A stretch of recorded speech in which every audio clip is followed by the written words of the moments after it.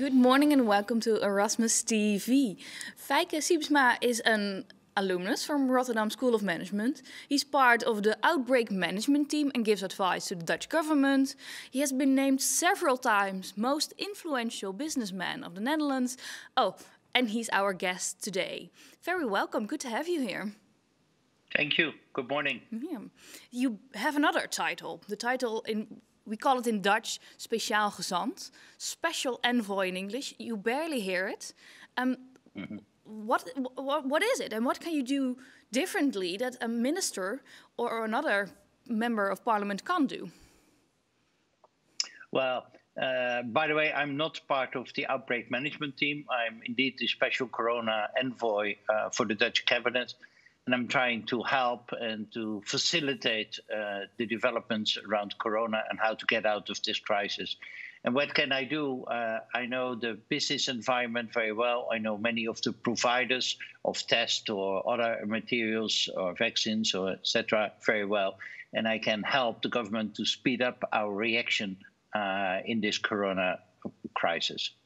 Yeah, and you helped us because last Wednesday the government announced that it will gradually loosen the measures against the coronavirus. But Correct. Before that was possible, we needed to have enough tests available. And well, that was your task, and the measures are going to loosen. So that means that you succeeded. Yeah, so amongst others, my task indeed, we succeeded. Not that easy because you talk about two different tests. The test you talk about is the so-called nose or throat test with some cotton swab. You take the test. So you need a lot of people from the GGD's and others to take the test. You need a lot of swabs. Then you need a lot of laboratories who can do that test. And we started with 3. We have now 50 laboratories. Then you need the support of the suppliers, the Roche, the Thermo Fishers, Kiogen, etc., to provide all those tests, which we succeeded. And then you need to do track and tracing also, again, by the GGD's to look to which people you have been in contact. So we need to arrange a lot of things.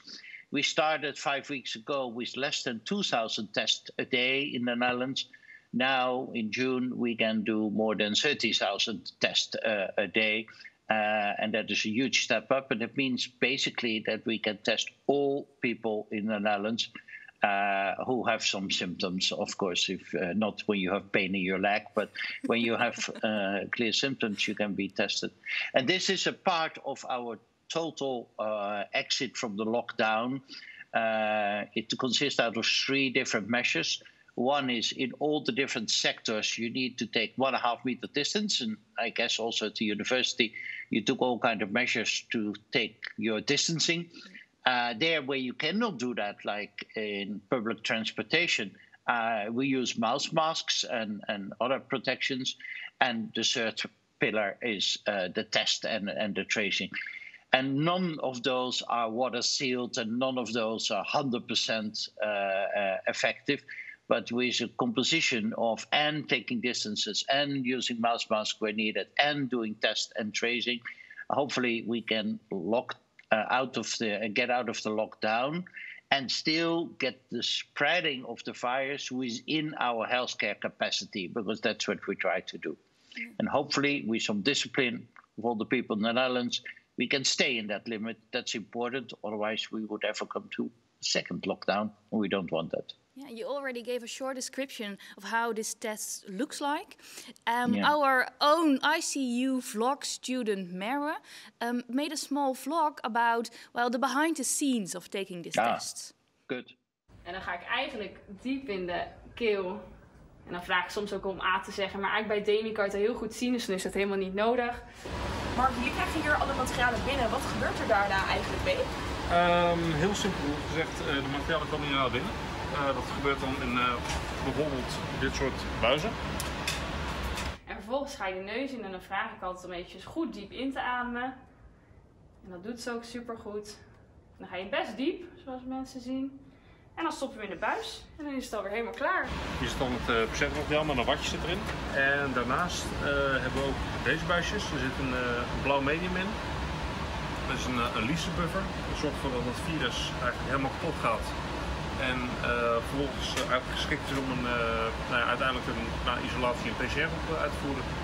De groene aangekleurde cellen, die zijn de geïnfecteerde cellen. Die zijn aangekleurd met corona-antiserum. Hier binnen het Erasmus MC willen we ook graag weten of het virus echt in staat is om nog te repliceren. Dus of het cellen kan infecteren.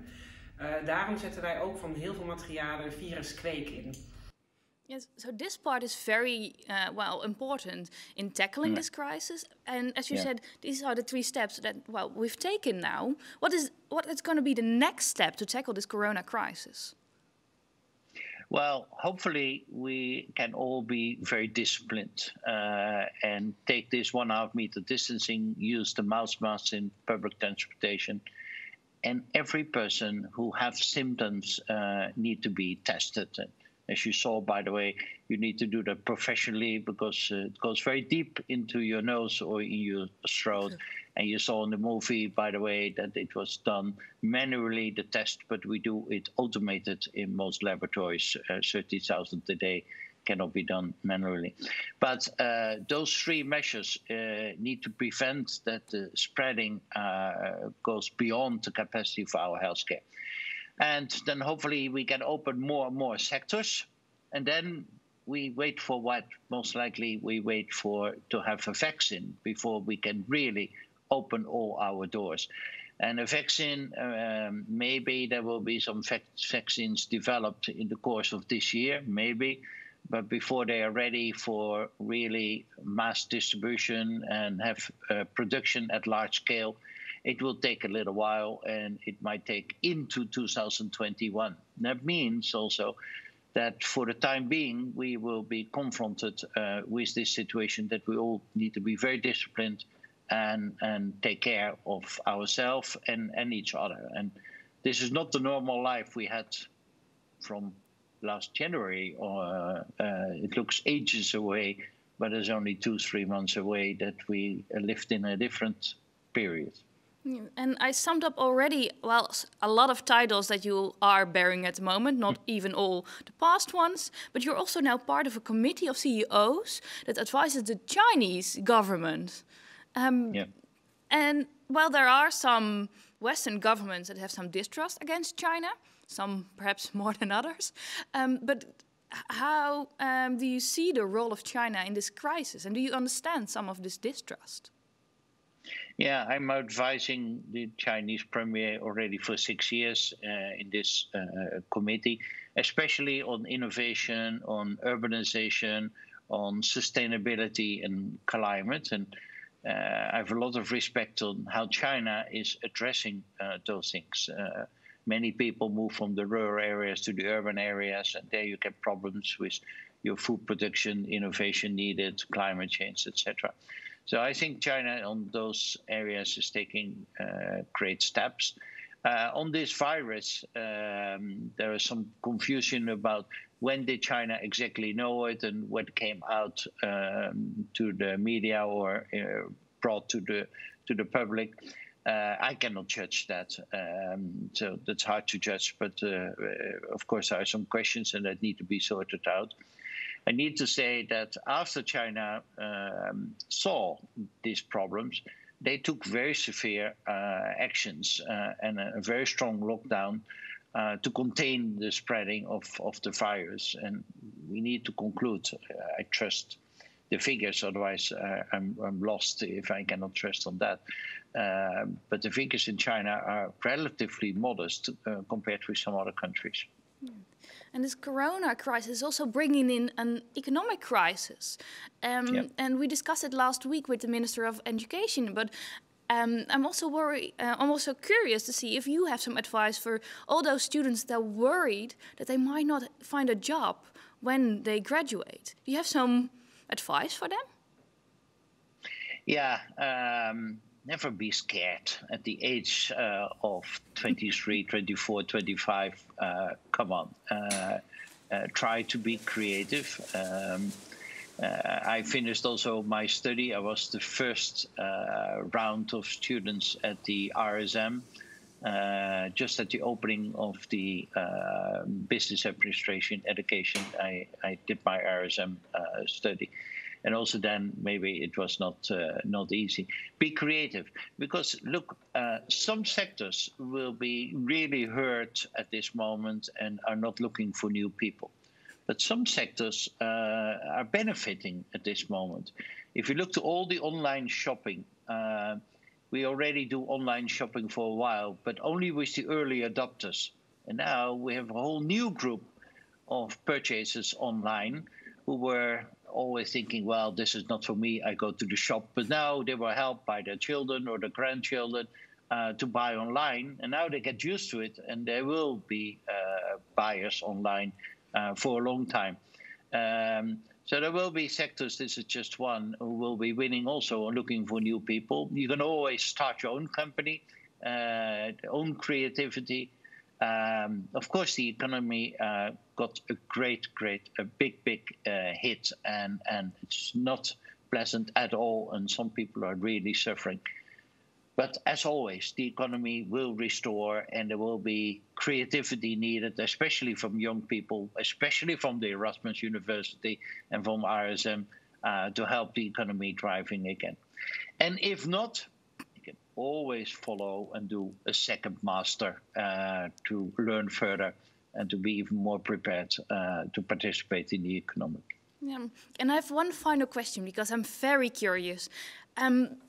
People might get a little frustrated that they can't live their normal lives. And if they know that you give advice to the government, do they, if they see you, for example, in the store or on the streets, are they asking to you, can we go to South France this weekend? Can the wedding of my niece still continue? How is it for you? Yeah, people ask me, some people said, hey, you do a good job, thanks that everybody can be tested, or thanks for helping us out of this crisis as fast as possible. Some people stimulate me, please do it faster. I'm not a mathematician myself, so I cannot create overnight a vaccine or whatever. And indeed, many people say, hey, can we go on holiday? I would say be careful with holidays and traveling. I think this summer will still not be a normal summer. We still need to see and to take care that we can prohibit a second wave. And we are now carefully exiting the lockdown, but we cannot be that secure that there's not a second wave. So before we go all loose, I think that we need to be very disciplined, because the second wave and the second lockdown, especially for entrepreneurs and for some companies, will be disastrous. So I would say be careful. We need to realize this is a healthcare crisis, of course. This is due to the measures an economic crisis, and it is also a personal crisis. People feel locked up in their homes, etc. But I hope that people can also deal with that last part, the personal crisis, and not go totally loose now with all kinds of events, because that would not be good. Let's not go all totally loose. Thank you so much for your time. And thank you all for watching to this episode. And we will be back tomorrow morning at 9 live. See you back.